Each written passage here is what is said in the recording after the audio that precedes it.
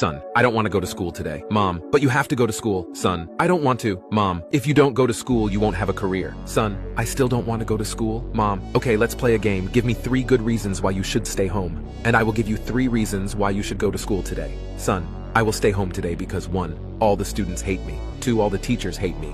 And 3, I just don't want to go. Mom, you will go to school today because I have a lot to do and I can't take care of you today. 2, you are over 40 years old. And 3, you are the principal.